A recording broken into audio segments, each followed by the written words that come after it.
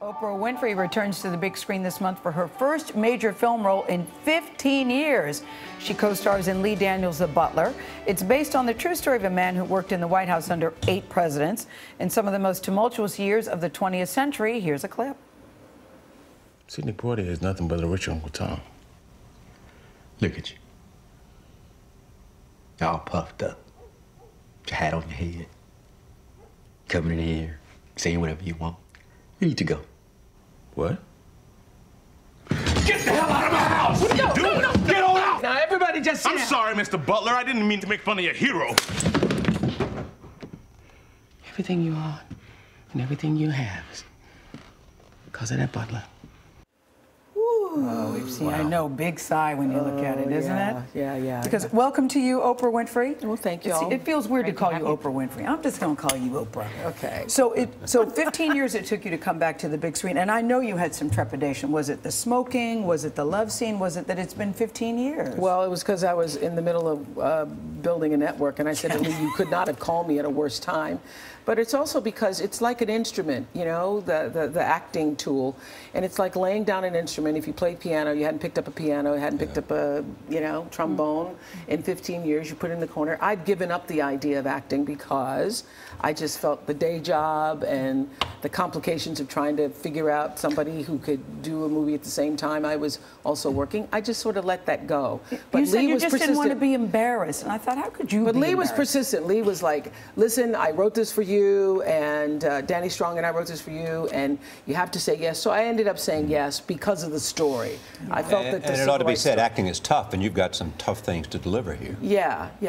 That's a little, and I was really nervous about it. So I actually called in an acting coach. And for the first time. And Susan Batson said to me, I think you have the ability to access it because you still are far more vulnerable, because I called her and because I have trouble crying. Can you believe that?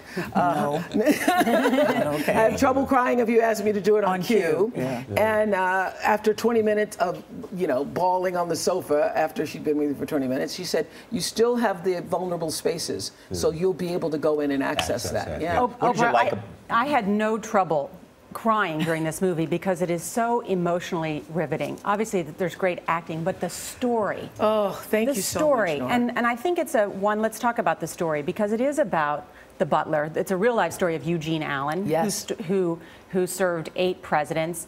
You, in the movie, he's called Cecil Gaines, and you play the wife, Gloria Gaines. Why was this story so important to tell? Because I think the women of the civil rights movement, the women who stood by their men, the women who had to repress their own heart's desires, their own ambitions, because the world saw you in this box, I think that they played a vital and essential role to the movement, but nobody ever talks about them. And I think that entire era of women deserves, you know, not just applause, but deserves to be celebrated and honored. And also at the time, before I started working with Susan, I thought, well, it's just the wife, and it won't take that long.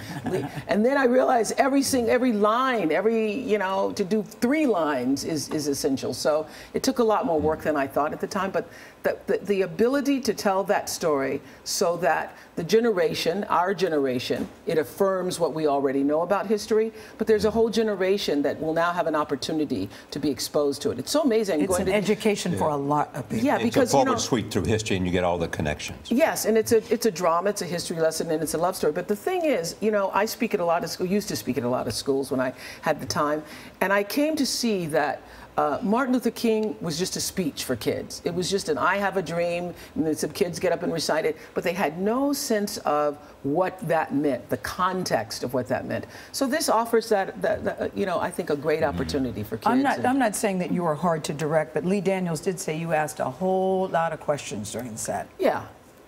Because, first of all... You want to know, like, details. Well, I wanted to know. He's speaking specifically about during the love scene when Forrest and I are in bed together. I want to know, what time of day is it? Because is it morning why sex? does that matter? Because is it morning sex or is it evening sex? Is it afternoon? Did we just come home in the afternoon? And they're all different, aren't they? They're all different, Charlie. Wait, how long? This interview has been going on, Oprah. This interview has been going on 2 minutes, and now you've gotten to our favorite subject on this show, which we touch on it every single day, don't we? in some way. Nobody ever If the thinks opening about that. presents itself, we grab it. Yes, grab it. Yes, yeah. You do. If you're in bed, don't you want to know what time it is? Because what's going on depends on, you know, do I have to get up? Am I Not gonna normally make what I'm breakfast? thinking, but okay. And on Okay. that point, this is not just about the Butler, and of course, in the backdrop is the civil rights movement. It's about a love story. Oh my God! Can we talk about Forrest Whitaker? Yes. Yes. As I said, through the roof, but even Yes. bigger. Through the roof, but even bigger. Yes. Because, you know, when I first saw the film, Roger Ebert told me years ago that when I did The Color Purple, he goes, don't look at it for 5 years because you can't really see yourself, which is true. So you can't see yourself. But when I finished the film for the first time, what I saw and felt was that Forrest was able to evoke the soul of not just Eugene Allen, but every man in that era. You know, you feel that, and through that, you feel the spirit of the nation through that performance. And everybody cries at this movie at different points and for different reasons. There was something released about Barbara Bush.